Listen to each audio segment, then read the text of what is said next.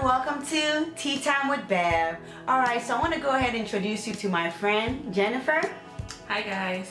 Alright, and for today we're going to go ahead and talk about a very serious and important topic called human trafficking.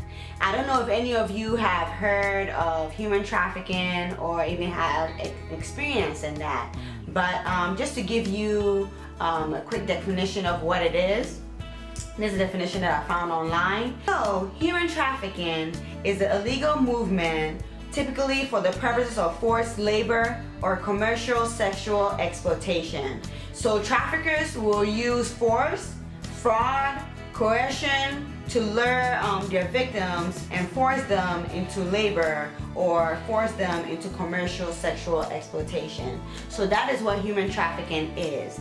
But for today, we're just gonna focus on sex trafficking and not labor trafficking. So Jen, do you have anything to share about this topic?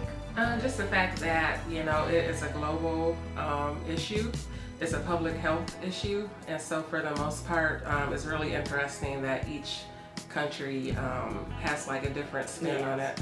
You have some, you know, that are forced into it. You have some women who go into it you know, based upon their free will, and so it's a really broad thing. And you know, today we just want to bring some knowledge, some light to you regarding, you know, what is going on.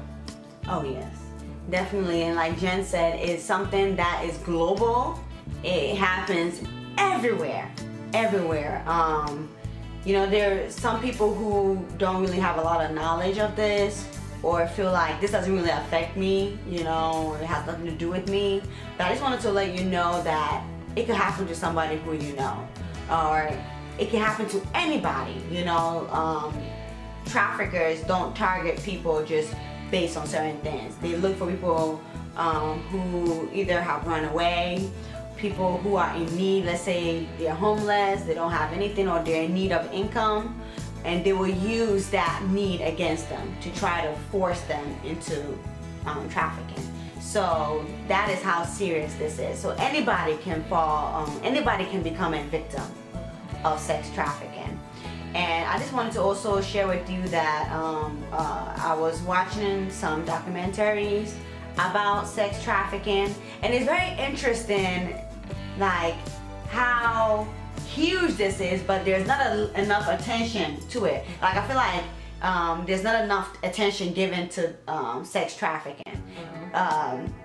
In a documentary that I watched was actually a 13-year-old who got involved, and she became a victim. She met an older guy who was in his 20s, and he told her he really liked her, wanted to start dating her, and according to her, he was a very handsome man, so she was flattered that he would show attention to her. So she started dating him, and then eventually led to him forcing her and threatening her to go have sex with older men. And she in the documentary said that she would have sex with 45 men a day, a 13-year-old.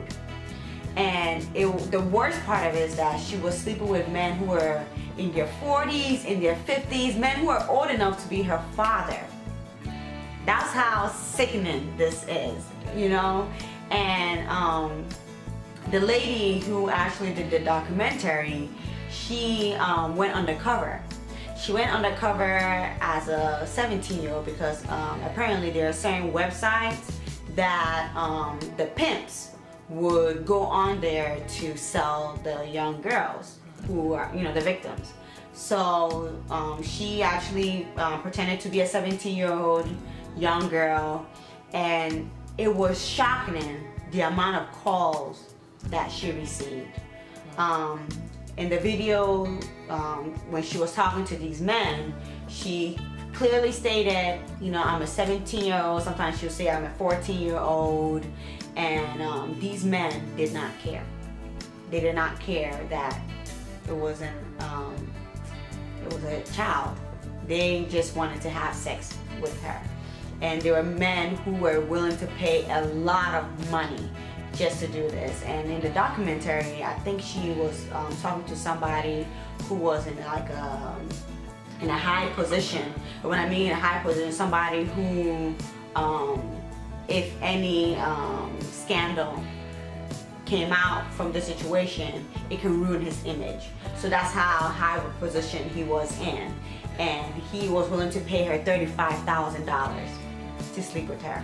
But of course, she was just undercover, so they never really went through with it. But it just goes to throw light into how serious this is. Yeah. So I've watched a lot of other documentary, and it's not just in the United States that this is happening. It's happening in other countries as well. Yeah. For the most part, you know, there's so many personal stories, and I know of a young lady that actually, the way she got involved was she had a boyfriend back in high school, and you know, they would get high together, they would drink together, and the boyfriend would start to encourage her to sleep with others so that they can have money, you know, to support their habit. And you know, somewhere down the line, she ended up with a you know, trafficker or whatnot. But for the most part, that individual slit her throat and left her for, you know, dead. And by the grace of God, she survived. But through that whole situation, you know, she was able to come out of it, go back to school, you know, obtain her degree in social work, and go back into the field to help and support women, you know, who are going through it. And another thing I wanted to add with that story is the fact that she comes from a prominent family. Wow. So a lot of times there's a lot of stigma associated with sex trafficking. You know, we tend to think that it's just this thing of standing out on the corner, and it's no longer that. Her situation, she had a dad that was an attorney. So for the most part, it can happen to anyone. Wow. Oh wow, yeah, it can happen to anybody. So in other words, also be careful who you trust.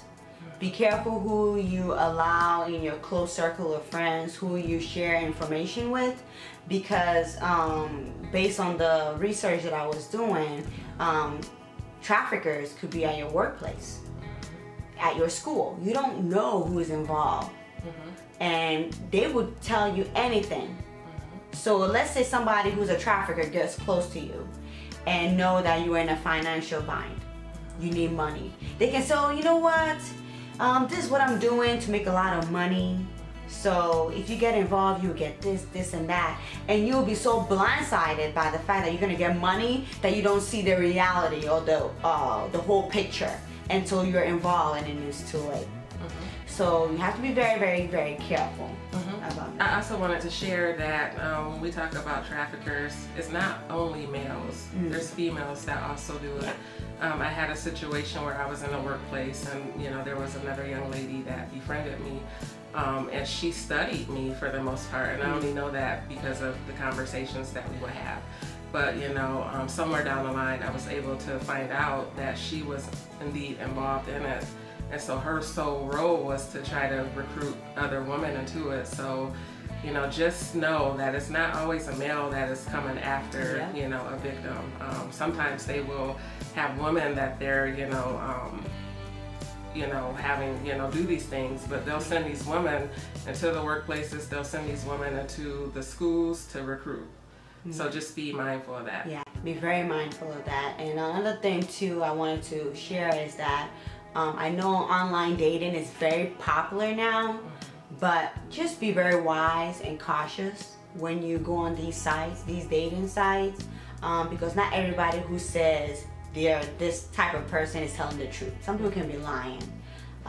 Some people can be trying to get you into sex trafficking, trying to use you, and they will use fraud to get innocent people involved in this.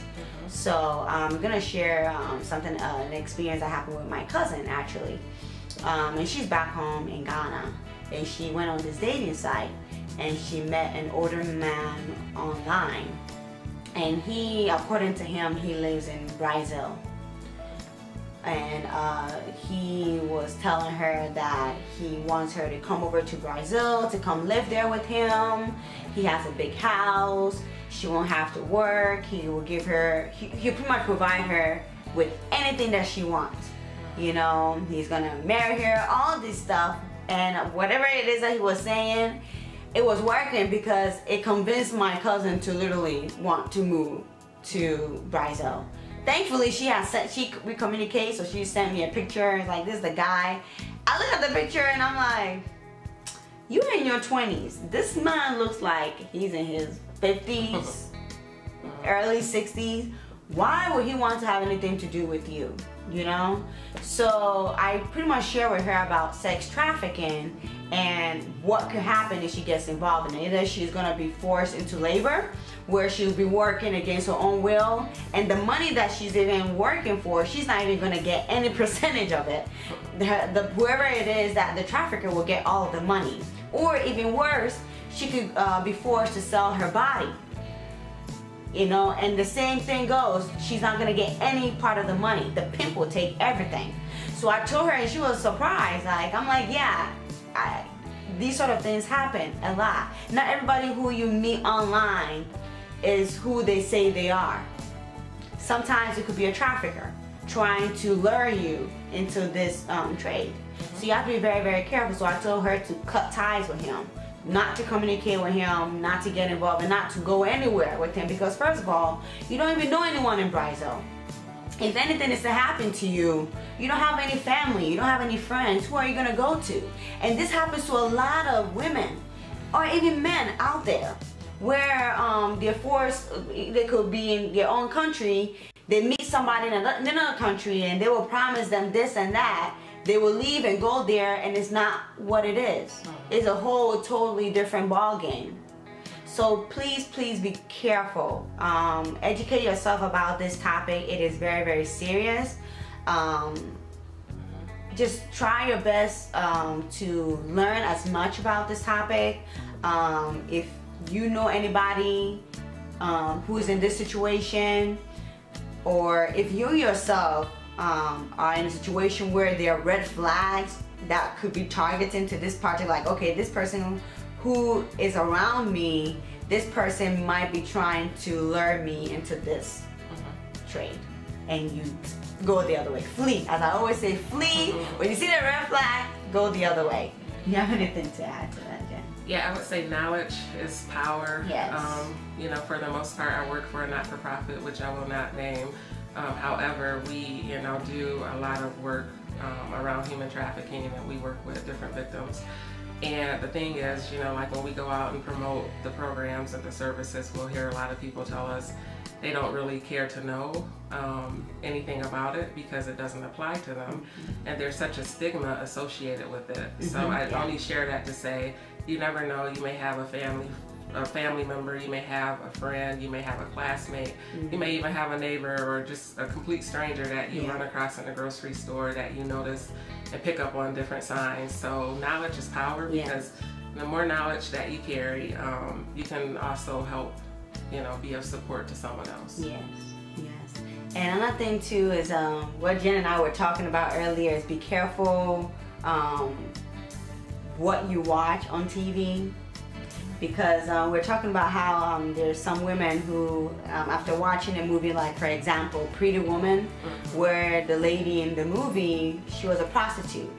And through that, she met this guy, and they fell in love, and then they got married. That doesn't always happen in reality. You know, you have to be able to differentiate between reality and what the media portrays, okay? Because just because it happened to her doesn't mean it's gonna happen to you.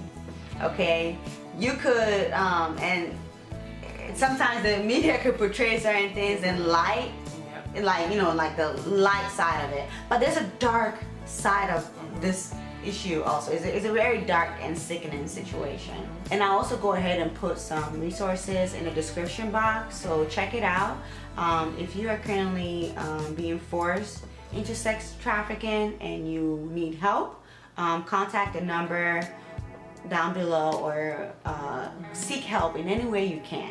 Okay, seek help in any way. I can't imagine living in fear, having somebody to control what you do, how you live your life. It's not fair. It's not right at all. And I would just add, even if you cannot remember like the numbers and the resources, you know, just try to remember 911. 911. Call 911, and they can definitely connect you to the resources that you know, you need. Yeah, and for those out there too who, you know, you don't have any experience of this, don't be deluded. Yeah, don't be deluded into thinking that, you know, I'm good. Like Jen shared earlier, somebody from a very prominent family got involved in this, so it can happen to anybody. Just be careful out there. Be careful who you trust, who you talk to, who you get close to, okay? I just wanted to share this incident real quick, that sometimes it could be a family member. This is just to advise you. There was an article that I read, and this particular lady got involved, but she tried to sell her own niece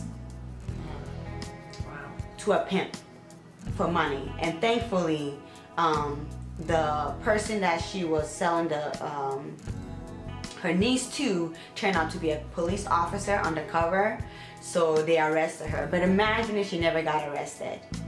And this child, because mind you, this child was just 7 years old. 7 years old.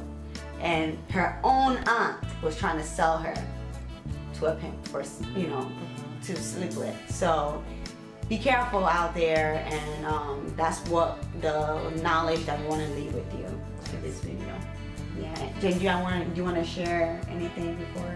I would just say, you know, Scripture tells us, you know, to ask for wisdom. Yes. So if we ask God for wisdom, He will, you know, bless us with that, you know, the wisdom and discernment that we need to, you know, determine, you know, what path to take. So just make sure that you're praying and asking God to, you know, instill that in you. Yes. Yes. All right. So thank you so much for watching this video. We know we have very little knowledge about this topic. It is very serious, and it's even more than what we are sharing with you right now. But if you have any questions or comments, leave them down in the comment section below. Or if you want to share with us any information about this topic that could help someone else, please do so.